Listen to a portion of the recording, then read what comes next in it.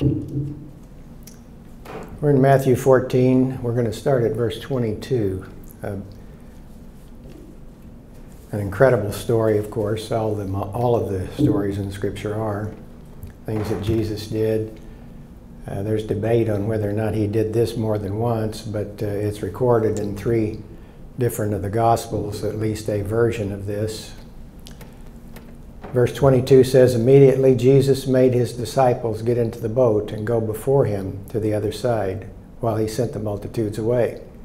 When he had sent the multitudes away, he went up on the mountain by himself to pray. Now when evening had come, he was alone there. Now the boat was in the middle of the sea, tossed by the waves, for the wind was contrary. In the 4th watch of the night, Jesus went to them walking on the sea. And when the disciples saw him walking on the sea, they were troubled, saying, 'It's a ghost.' And they cried out for fear. But immediately Jesus spoke to them, saying, 'Be of good cheer.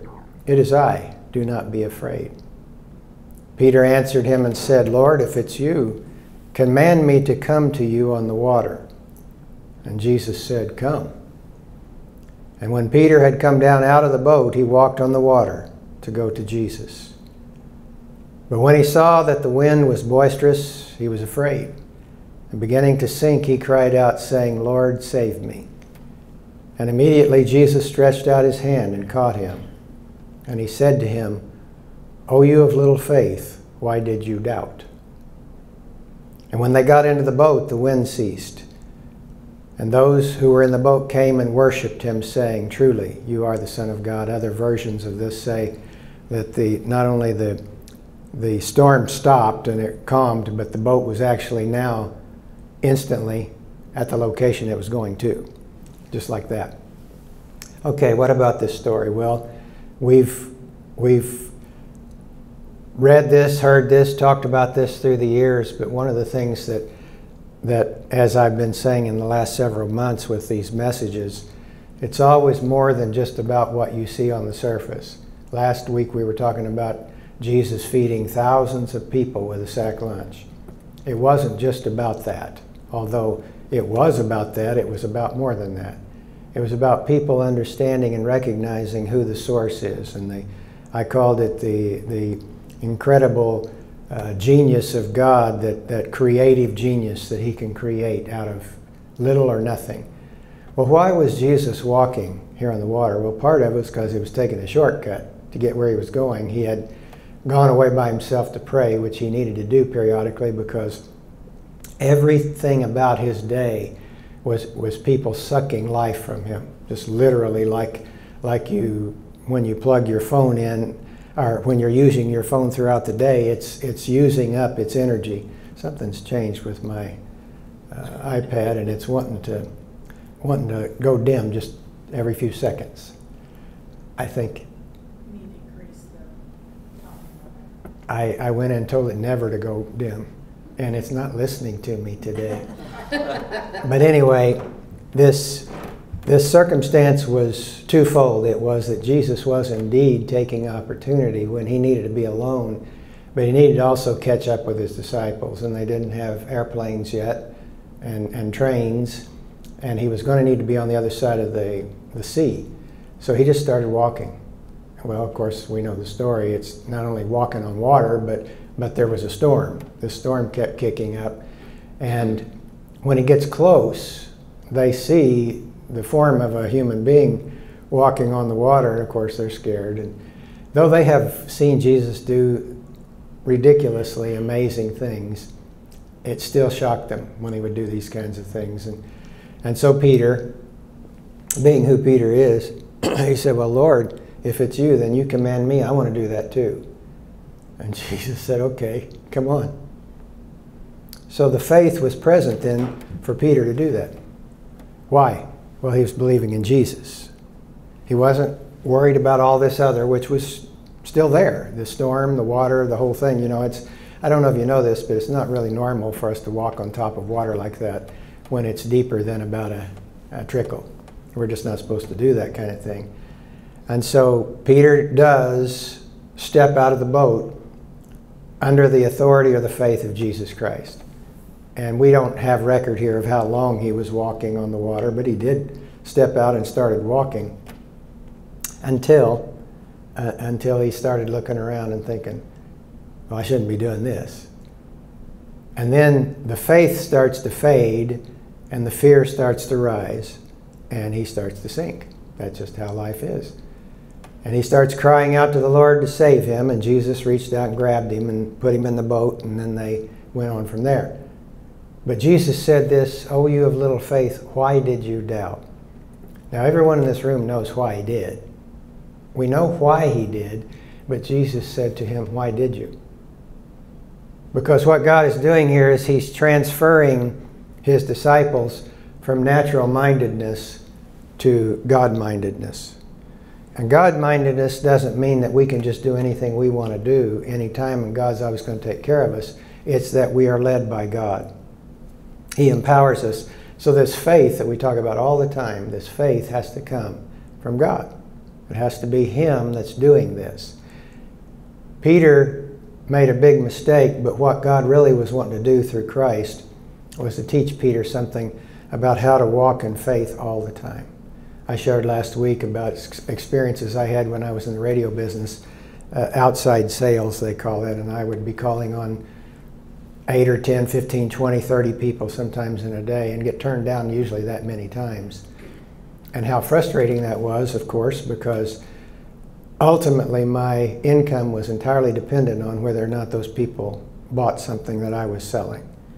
And I also had to deal with my own conscience. I couldn't just press people towards selling them something when I didn't think it was best for them, in this case for their business. So it was troublesome for me, and God was teaching me how to walk in faith. I could say it another way. He was teaching me how to walk on water. Did you know that that's what God expects of you every day, is to walk on water by faith? Walking on the waters of this life, of the circumstances of this life. We're not ignoring them. We're not saying they don't exist. We're not saying the physical afflictions that Lori's been dealing with don't exist. We're saying we're walking on water in faith, in essence, above the situation. And this is how God wants his children to live. The word believe is the word pistuo, and it comes from the faith word is the word pistis. That's a noun. Belief is a verb. So believing in God is our job. We're going to read that here in just a moment. And it requires work. In fact, let's just read it. John 6:29. Jesus said to them on one occasion, he said, "This is the work of God, that you believe in him whom he sent." He said, that's your job. That would be the job of those apostles he was talking to and disciples, and it's my job. My job is to believe in Jesus literally all the time. It's not about just a one-time experience of believing in him so I can go to heaven. That's a good place to start. But then you entered into a life of faith, which you could also say a life of walking on the water. And I'll tell you what I have seen through the years with many Christian people, and I have been guilty of this myself. And that is, we either get lazy, we get afraid, we get insecure, whatever the reason for it, and we revert back to what the natural can do. You know, in our humanity, there are certain things we can typically do. It seems to be that we can do those without God. Now, that's not true. But you learn certain things on your job, let's say. You learn how to do certain things, or playing an instrument like Craig was playing earlier. Craig and I have had this discussion many, many, many times. You can become very talented and gifted with something and still not do it with the anointing of God. There's a big difference in that, or another way to say it, to do it by faith. Craig started working with us some years ago in the church. He had already been trained to be a musician. He already had the gifting and some training to do so. But one of the things that was going to happen as he started working with us is he was going to then take that and lay it on the altar before the Lord, that gift, and let the Holy Spirit guide him. And this is a conversation we've had. Well, it's the same thing for every one of us in every matter of our life. Not just your job, not just the things that you might be gifted at doing, but literally to live every moment in faith. I'm going to read it here in a few minutes. The Bible says that anything that's not of faith is sin. So that we that are now faith people are supposed to be walking in faith all the time. And what happens with that is Jesus said, that's your job, that's your work. Well, most of you know that work can make you tired. This faith life can make you tired. That's why we have to do like Jesus did periodically. We got to recharge. We got to plug back in and recharge. Well, how do you do that? You do that with the Word of God, meditating in the Word. Presence of the Holy Spirit. You might be listening to a worship song and singing to the Lord. You might be declaring that. You might be talking to a friend. My wife and I, we have this discussion a lot. I learned this from another pastor years ago. He would come to the office and I would be there earlier than him doing some things on the computer. And when he would show up, he would be just a little yancy for me to get done what I was doing because he wanted to talk. And the reason he did is he wanted the faith to flow. He wanted the river to flow. That's what he wanted to do. So my desk was over by the window in one of the rooms. And he'd come in there very conspicuously inconspicuous, standing next to me and kind of pace around with his hands behind his back, looking out the window as if that's really why he was in there. What he was wanting was for me to get done so that we could start to talk. And he wanted to do that so that the river would flow. Sometimes we need to just let the river flow. So I got up the other day, and Christy and I are in the same room, our offices. Believe it or not, we don't hardly ever talk. Liz, you might need to know that. But there are occasions that something will come up. But truly enough, Christy's pretty faithful to stay with her job, and I do too. But anyway, I got up and I walked over by the window, and I was doing this as a joke, and I put my hands behind my back and I said, I started kind of making noise like I need to talk. Well, we'll save that for later. We got to get the flow. We got to get the river flowing. And the Lord spoke this to me about, I don't know, 20 years ago at least, as I was working through how to help people. And one of the things that I was seeing, and I'm talking about people now that are Christian people, I was seeing is that they really weren't becoming people of faith. Now, were they faith enough to be saved, if you can use that terminology? And there'd be some theologians that would cry foul when I would say that. But you can't get saved without faith. We're going to read that verse here in a moment. But there's more to than just that moment of getting saved. It's a lifelong living by faith. And again, there are certain things we can kind of default to at times without recognizing we've even done it. And we're not even letting the faith engage. We don't think we need to. But see, that's a mistake on anyone's part. But you need to keep this picture in your mind of Peter.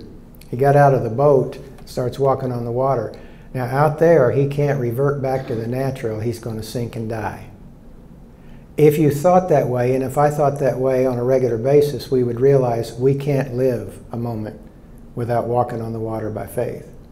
Jesus said in John 11:40, he was talking to Mary and Martha, the sisters of Lazarus who had died. And he was in the tomb now, or the grave, whatever, it was in a tomb, for at least 4 days. And he said to them, did I not say to you that if you would believe, you would see the glory of God? Jesus said not only is it our job to believe in him, but we believe in him so that we can see his glory. John 14:1 says, let not your heart be troubled. You believe in God, believe also in me. Well, who was Jesus talking to? He was talking to his own disciples, his people. John 14, verse 12. Most assuredly I say to you, he who believes in me, that's Jesus, the works that I do, he will do also. And greater works than these he will do, because I go to my Father. And whatever you ask in my name, that I will do, that the Father may be glorified in the Son. If you ask anything in my name, I will do it. Where did that teaching originate? He said, if you believe in me. What was it that happened with Peter? He sees the ghost, and the ghost says, I'm Jesus. Don't be afraid, I'm Jesus. Peter says, well, if it's you, then you command me. That's where faith comes from. It comes from God. Sometimes God actually gives a faith by a word, as we say. He speaks a word to you. Other times you can just sense that He has given you faith for something. So Peter had faith. Why was it? Because Jesus said, come. That's all Peter needed to hear. He did the most ridiculously ignorant thing that a human being can do. He got out of a boat in the middle of the sea. And this is a professional fisherman. He knew what that meant. Now, he might be able to swim for a bit, but they were in a storm. So it was really a dumb thing for him to do. Now, not all things that God has us do walking in faith we would call dumb. By God, none of them are. It's the wisdom of God. But sometimes to a natural mind, the things that God will have people do in the faith sounds ridiculous. In fact, if He has not had you do that, He will. Because there are times in walking in faith, He expects us to do something that it's just not going to happen. It's just not going to happen unless God is in the middle of it. And He said, so if you believe in me, then you're going to do some of the same works I'm doing. And you're going to ask in my name, and these things are going to happen. John 20, verse 29. Jesus said to Thomas, this is now after the resurrection, and Jesus has appeared to some of the other apostles and disciples, but Thomas wasn't in the room yet, and he said, I'm not going to believe. I'm not going to believe that He has been raised from the dead until I can see the nail prints in His hand and feet, and I can put my hand in His side where that spear was stuck. He said, I'm not going to believe. Well, that's more basic humanity than we want to admit. It was very stupid of Thomas, after all those years of seeing Jesus do what He did. Raising the dead, healing the sick, delivering the oppressed, feeding thousands with a sack lunch, walking on water, up in the mountain when He was transfigured. These things that these guys had experienced. And yet Thomas still says, I'm not going to believe. You know, they say that Missouri is what they call the show me state. You're going to have to show me. Well, I hate that. I wish we didn't live in the show me state, because that's just arrogance and pride. It's stubbornness, that's all that is.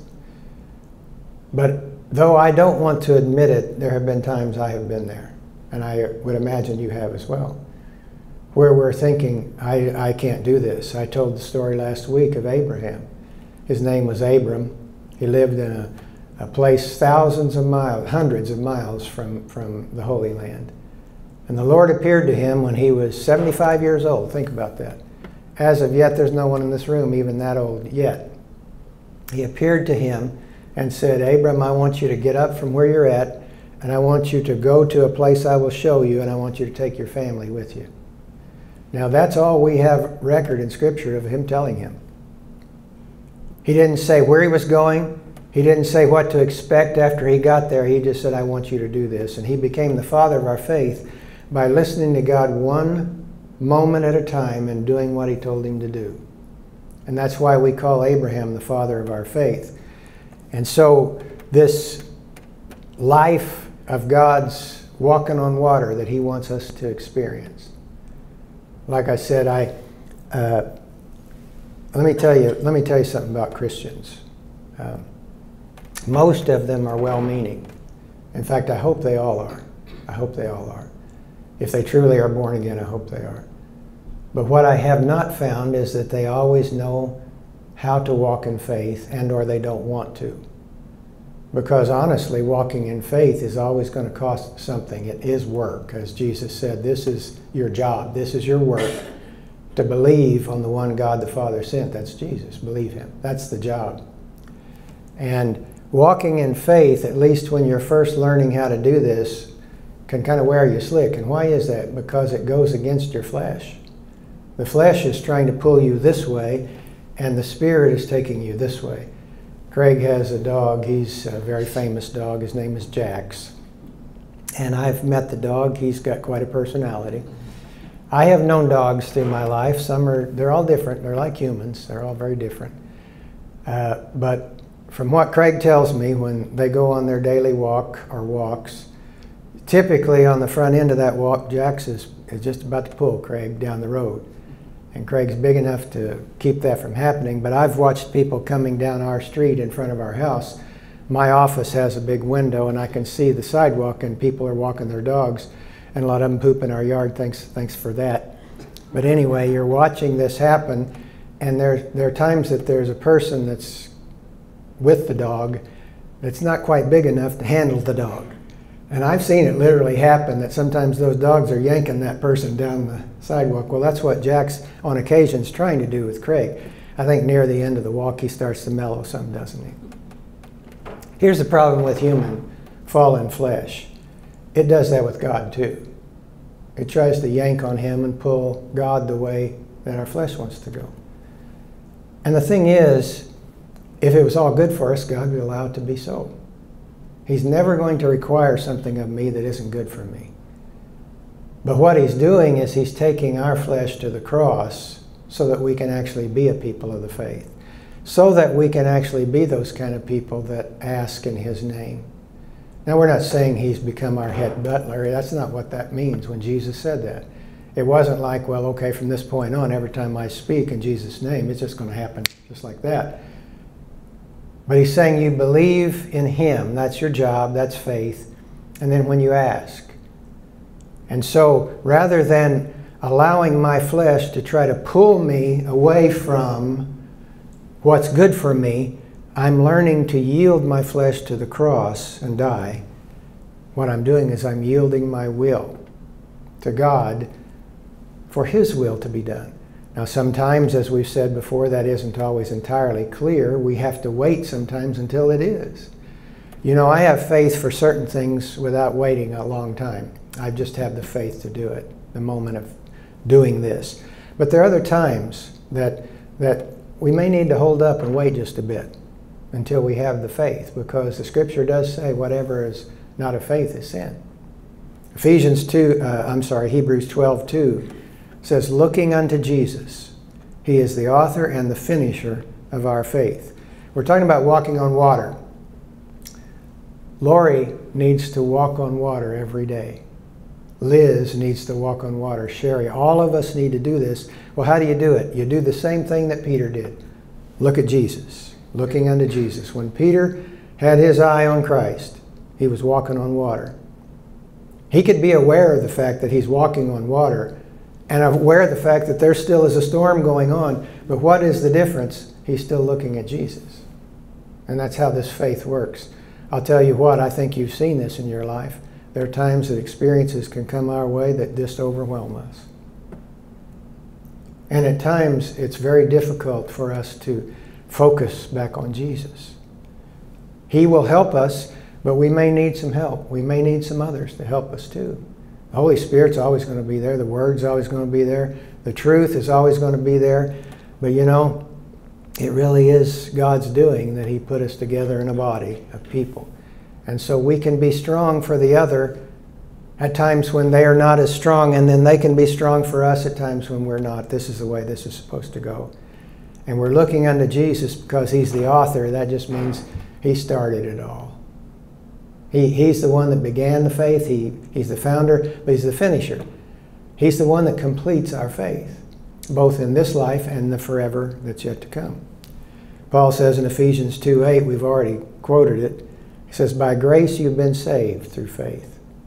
That's not of yourself, it's a gift of God. Galatians 2:20, my favorite verse in the Bible. The life which I now live in the flesh, I live by faith in the Son of God. Romans 10, verse 8. If you want to know a formula, and there is no such thing, but a formula of how a person is saved, it's here. Romans 10, verse 8. But what does it say? The word is near you. It's in your mouth and in your heart. That is the word of faith which we preach. That if you confess with your mouth the Lord Jesus and believe in your heart that God has raised him from the dead, you will be saved. For with the heart one believes, that's believing, unto righteousness. And with your mouth confession is made unto salvation. He's saying it's a dual happening between your heart and what you speak. It's not a formula, no, but it is a flow. It's the heart believes because God literally put faith in your heart. That was what I just read earlier, Ephesians 2:8. He gave you the faith. Now He wants you to use it. And one of the things we do in using the faith is we speak. I quoted those verses there a summer and a half ago, back when we baptized Lori and Owen in the holy pool, glorious holy pool. I quoted these verses. Now, both were already saved, but we're quoting how this life works. It's not just the moment of time that you actually were first born again. The word there, to be saved, is the word seizo. It means to be made whole. And it's something we do all the time. I keep believing in my heart, and I keep confessing with my mouth. And as long as I am doing that, I will be walking on water. That doesn't mean all the problems instantly go away. Doesn't mean everything changes in an instant. But I am walking on water. Why? Because I'm believing in my heart, and I'm confessing with my mouth. Romans 10:17 says, faith comes by hearing, and hearing the Word of God. You know, sometimes I just need to confess it to myself. I think many of you do that. Other times I may need to hear someone else confess it to me. Or you're listening to a song, right, Sherry? Liz, all of you, Lori, everyone does this. There are a lot of songs out there these days that have got a lot of truth in them. And you're hearing a song. By the way, God did create music. I don't know if we know that, but He did. Not all music glorifies Him, but He created music. And in a song, you know, you can hear the words of truth, and it can grab you. You know, it can set you free. It can encourage you. It can strengthen you. It can even direct you. It can give you direction, those kinds of things. And you know something else? This thing, I'm going to have Liz look at it when we're done here. I started doing this for the first time the other day when I was working on it. It's never done this before. Within about 30 seconds, it starts to go dim on me. And I tried to fix it, and I obviously didn't fix it. Of course, I get to messing with that, and then I forget where I was going. The Word of God that I speak or that I hear from someone else, music, songs, the kinds of things that God uses. I was driving down the road, this is where I was at, one day, and I saw a sign. And it said straight ahead. Well, you know what the sign was about? Is George Strait was coming to town, or somewhere nearby, and he was going to have a concert, and it said straight ahead, a picture of George Strait.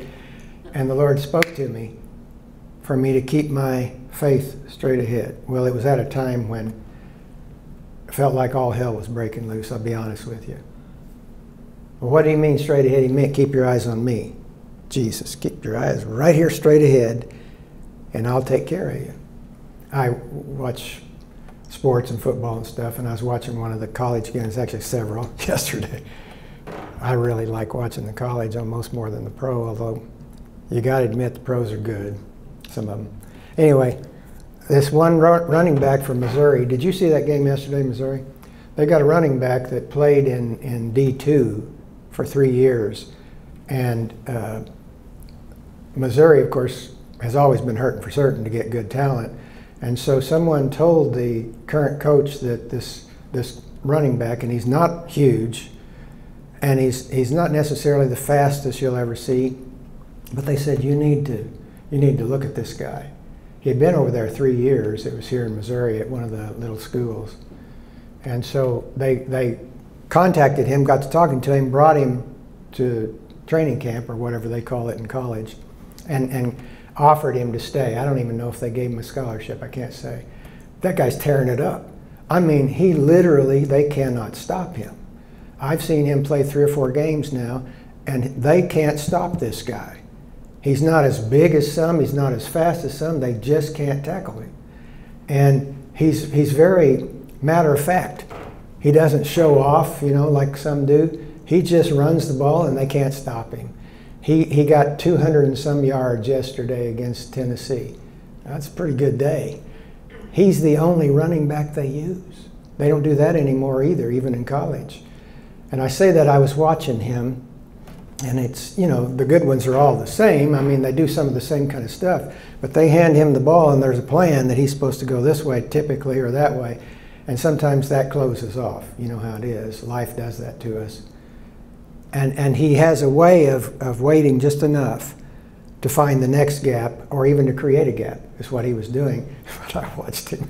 He got right behind the big center from Missouri, and he was just following. It's like he had a hold of his belt, and he was letting that guy pull him, and that guy was just shoving people out of the way. And you know, that's the ideal way for it to be. Well, that's kind of what I'm talking about. Let's let Jesus get in front. He's really better at this. He's a lot bigger. He's a lot smarter. He's just better at this. And as I do that, now I have not meant to, but I've started off behind Jesus, letting him do the blocking for me, and then I get Yancey and I start taking off in other directions. And that's when you're going to get creamed in life, typically. Now, he lets us get creamed on occasion, God does, to teach us a few lessons, right? Then we back up and we say, well, I need to learn how to walk in faith. Now, walking on the water, it is our life of faith. You already know this, but Matthew 14, verse 28. Peter answered him and said, Lord, if it is you, command me to come to the water. That's what we've already talked about. Jesus said, come. When Peter got down out of the boat, he walked on the water to go to Jesus. This is our life, walking on water. I'm going to tell you right now, as best I know, I've been walking on water for a long time. Listen, there have been some of those times, though, in the last few years where I could feel myself sinking. You know, I'm not on top of the water as well as I was. I can feel it's up to about my knee now. You know, I'm starting to sink down just a little bit. And after a while, if you learn to walk in faith, you start seeing that. You start recognizing, well, wait a minute. I'm starting to sink in my faith. I need to back up and focus on what got me here, and that is focused on Jesus, seeing his face, hearing his voice, his word. John 21:21. Jesus said, assuredly I say to you, if you have faith and you do not doubt, you will not only do what was done to the fig tree, but also if you say to this mountain, be removed and be cast into the sea, it will be done. Romans 1, verse 16. Paul said, I'm not ashamed of the gospel of Christ. It's the power of God to salvation for everyone who believes. You guys know this, but this is a faith life. In fact, the entire Gospel of John, in Bible school, they call the Gospel of John the Gospel of Belief because of the number of times that John uses that word, to believe. The verb form of the noun form of faith is to believe. It's what I do. Faith, God gave it to me. It was a gift. Belief is what I do with it. I use it. I exercise it. Verse 17, for in the gospel the righteousness of God is revealed from faith to faith. As it is written, the just shall live by faith. Over in Jude, verse 20, beloved, build yourselves up on your most holy faith, praying in the Holy Spirit. Now here I'm confident he is talking about spiritual language or tongues. But every prayer I pray needs to be a prayer of the Spirit too. Romans chapter 8 says, Paul said, you know, there's times we just don't know how to pray as we should. I mean, it'd be great if we did, but we just don't always know. And he said, so the Holy Spirit, he's present to help us to know how to pray. So this faith to walk on water, something else we need to know, it pleases God. Hebrews chapter 11, verse 1 says, faith is the substance of the things we hope for. It's the evidence of the things not seen, meaning it hasn't come to pass yet, but you have the faith now. Faith is always now about something that's yet to come. Hope is yet to come as well, but faith is a substance. It's that I actually have a substance, that God has given me a word or a knowing. But then he adds in verse 6, without faith it's impossible to please God. For he who comes to God must believe that he is, and that he is a rewarder of those who diligently seek him. I have read this verse to myself and to others many, many years now. Without faith, it's impossible to please God. And I believe this to be true, what I'm going to say. I believe that every genuine Christian does want to please God. I believe they do. But I also know that that war goes on with our flesh that I've been talking about here today. The flesh does not desire to please God. Don't kid yourself. There isn't anything about my flesh that wants to please God. My spirit man in Christ does. Jesus said the spirit is willing, the flesh is weak. Paul talks about this in Romans. He said, with my mind, he said, I want to obey the Lord, but my flesh gets in the way. So this is a struggle that we do deal with. Now there is an answer. The answer is the cross of Christ. It's humbling myself before Him. It's letting His Word and His Spirit speak to me and direct me, but also make the reality of what happened about 2,000 years ago. Everyone in this room went with Jesus when He died. Everyone in this room did, and then all that have known Jesus and ever will. It was true of them and us. We were with Him when He died. That is a reality. Then we were with Him when He came to life. And now we are with Him forever, wherever He's at, including at the Father's right hand. And what God has been showing me for years now is it's important for me to want to please my Father. You know, in this natural world we live in, it's bred into us to want to please our parents especially, and people we care about. Now, parents haven't always done a good job of being parents. Some have done pretty awful. Others have done better. But the fact and the reality is, it's not a bad thing to want to please your parents, as long as it's being led by the Lord, of course. Sometimes that could lead us astray if parents are gone astray. But we really need to and want to please our Father, our Heavenly Father.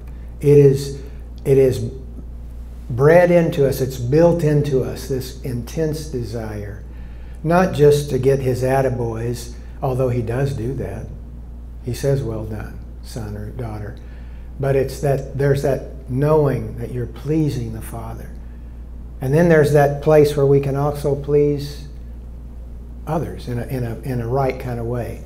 They talk about people that are people pleasers. And in that context, typically we're talking about something that's not real positive. They're probably compromising in life in order to please someone else. They're giving up something in order to do that, and that's not what we're talking about. But I want to please the Lord. I want to please my Father. And the Scripture says something that's very powerful. It says, without faith, it's impossible to please Him. You can have every good intention. There are people all over the world today with good intentions that are not walking in faith. They're not pleasing God. I'm not saying that He's angry that they're giving to the poor or that they're helping someone rebuild their house after it was destroyed. I'm not saying that He's displeased with that, but the pleasure of God comes from people that are walking in faith. I talked to a friend of ours a few years ago, a good Christian man, goes to another church, and he's a very talented carpenter. And one of the things that just brought him pleasure in life was to help other people when they have need. And so he and a bunch of other guys in his church would get together, and people in their church, they might find out maybe their sidewalk got busted. Well, they would just go out on a Saturday and replace the sidewalk. Or they had a problem with their roof, and they would go fix that because they were talented and gifted enough to do it. And then also they would take those teams at times and go to other parts of the country to help people as well. Hurricanes and things like that would arise, tornadoes. And what I was saying to my friend when he was telling about this is, well, that's all kind of right. You know, it's taking giftings that we have to love others, but when we're doing that, if we're doing it by faith, and I do believe he was. I believe this was something that God put in his heart by faith. If we're doing it by faith, you know what it does? It pleases God. John 15, verse 7 says, if you abide in me, and my words abide in you. That word abide just means live there. You just meditate on Him as much as you can all day long. He said, then you can ask what you desire, and it shall be done for you. It shall be done for you. By this my Father is glorified, that you bear much fruit, so that you will be my disciples. This bearing fruit pleases God. Well, how do we do that? We believe in Jesus, and we do what he says. We let him lead us. We're a people that are walking on the water. You know, when Peter got out of that boat and was walking on the water, Jesus was pleased. He was impressed. My son's walking on the water.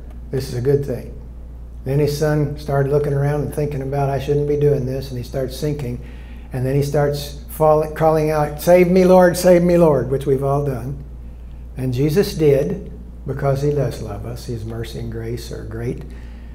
But then he said to him, and it was a corrective word. It was a loving word, but he said, why did you doubt? Here a few months ago, I had shared this with my wife. Don't know that I've ever shared it with anyone else. The Lord was talking to me one day, and he said, Rick, why did you doubt? There was a very specific circumstance before me at that moment. And here's the thing. I didn't know I had at that moment. I did not know that I had doubted. But I had. And how did I know? Because he told me. He said, why did you doubt? God was not trying to beat me down, as they say.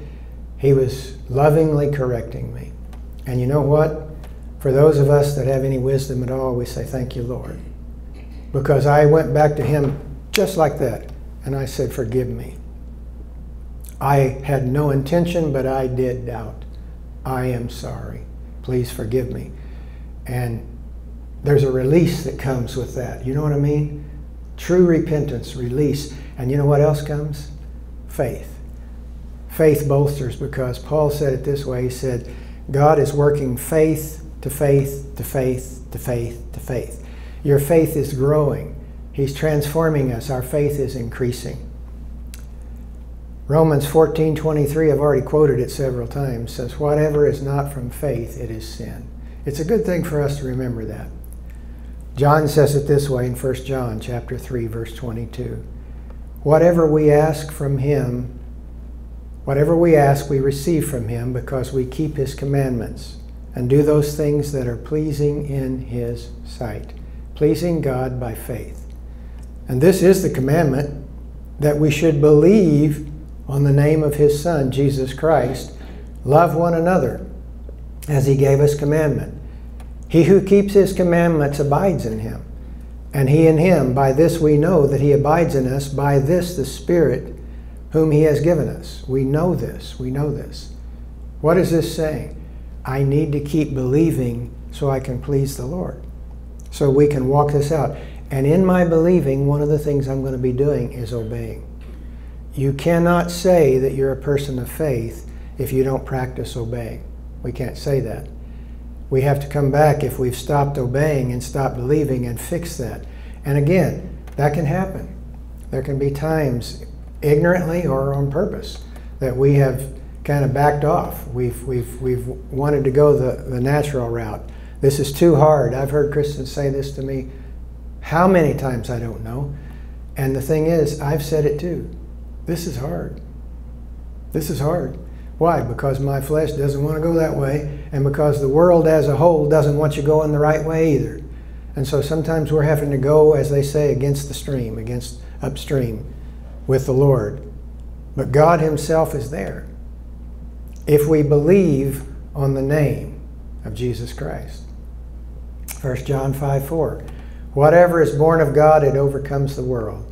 This is the victory that has overcome the world. It's our faith. Well, I mean, how can I say this any other way? This whole life is about us believing in the Lord. And you didn't create the faith. He gave it to you. But once you've got it, he expects us to use it. They came up with this phrase years ago, primarily in the world of sports and training, use it or lose it. When I had my leg in a cast for 2 months after I had tore my Achilles tendon, and they operated, repaired it, put me in a cast up to my hip the first month, took that one off, put a cast right below my knee for another month. So I had a cast on my calf area for 2 months. And I've said this before, when they took that final cast off and I looked down there, that my calf looked like a little girl. And I mean that to sound like a put down. It looked like a little girl. Now, there's girls in this room, and I'm not talking about women, but I'm talking about a little girl. It looked, I was embarrassed. And it was summertime and you still wore shorts. Well, my goodness, that was kind of embarrassing too. Use it or lose it is a principle of truth when it comes to faith. We either use it or we don't. And God wants us to be using it. Why? Because it pleases Him and it blesses us. Everything I do by faith is good for me. Well, the last thing, we must never stop walking on the water. Well, we saw the story with Peter. How was that going to end for him if Jesus hadn't been there?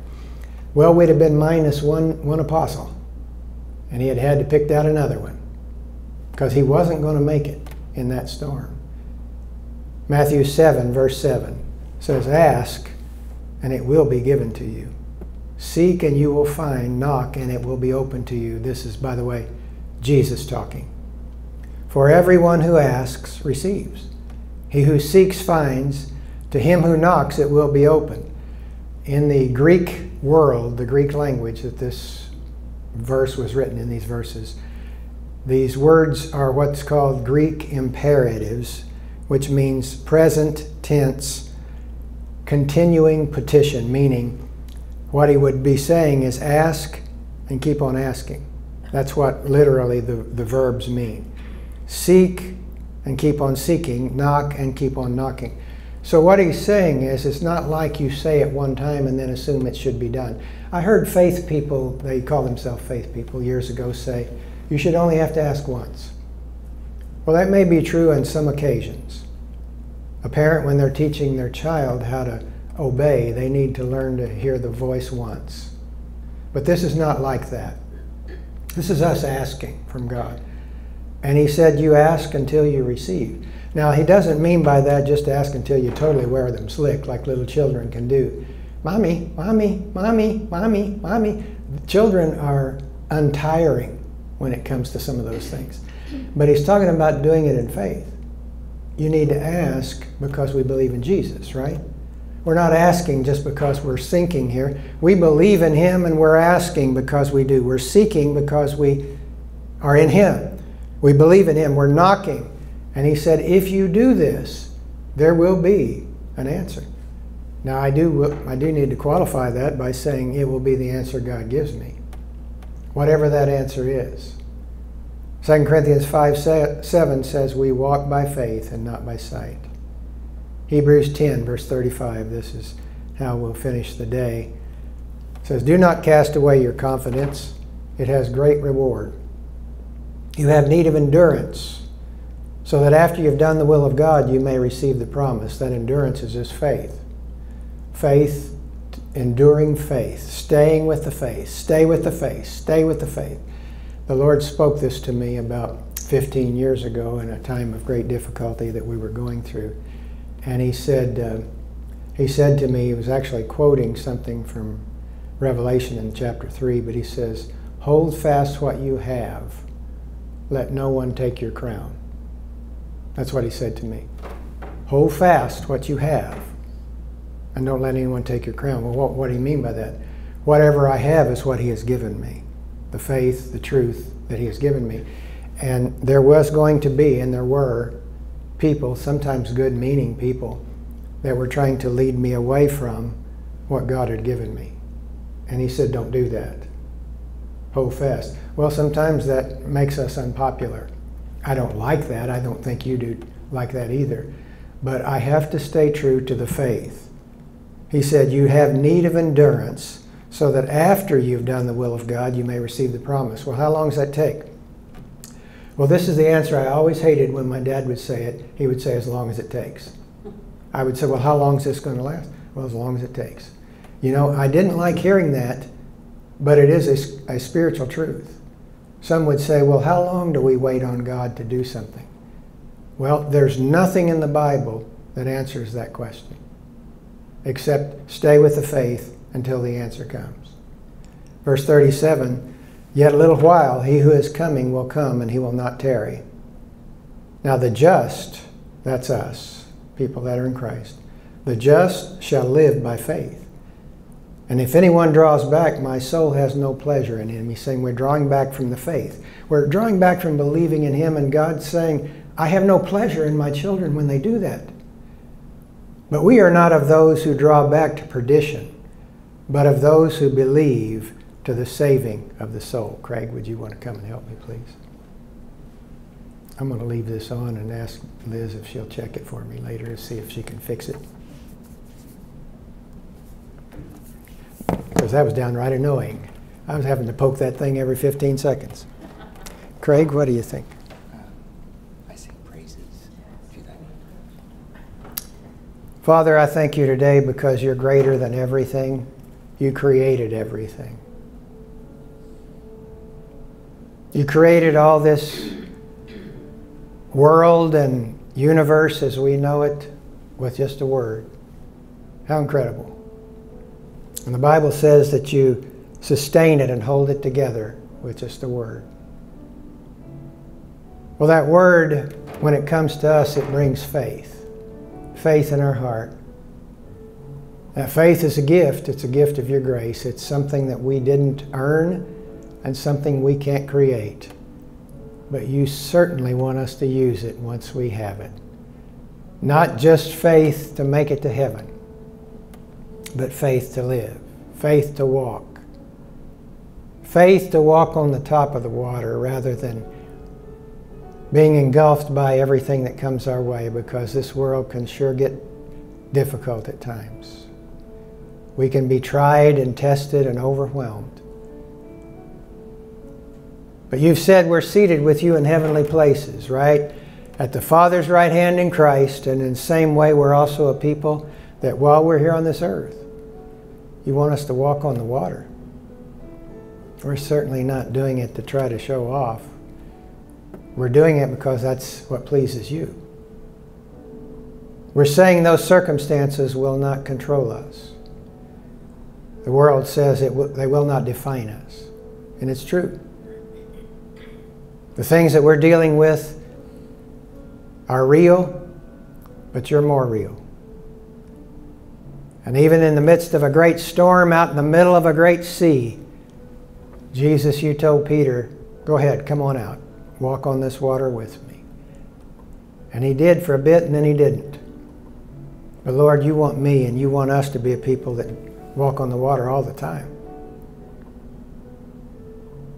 You love us. And there have been so many times that we started maybe walking on water and we got tired or fearful and we started to sink. And you're so merciful and gracious to save us, and I thank you for that. Because your intention is our ultimate victory. But Lord, I thank you today that you continue to take us back to those times, to walk in water, walk on top of it, to know what it's like to actually live in the faith, to be a person of the faith, abiding in you and your word abiding in us, and that we can speak and ask, and that you actually hear us and you want to do those things. And Lord, today I want to please you. Father, I want to please you, and the only way that's possible is through Jesus Christ. And I believe in Jesus, and I love Jesus, and I love hearing his voice, and I love knowing his will.